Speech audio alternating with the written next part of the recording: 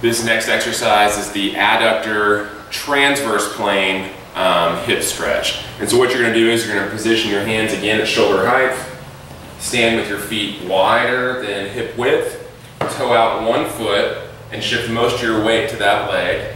And then what you're going to do is you're going to take your hips and you're going to rotate to the right, rotate to the left. Rotate as far as you can. If you feel like your hips are really limited and they're really locked up, you can also take your head, or basically take your eyes and look around your left shoulder, then take your eyes and look over your right shoulder.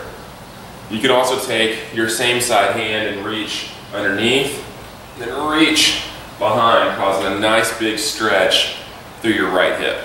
And again, obviously switch legs after you've done a certain amount of reps on your left side.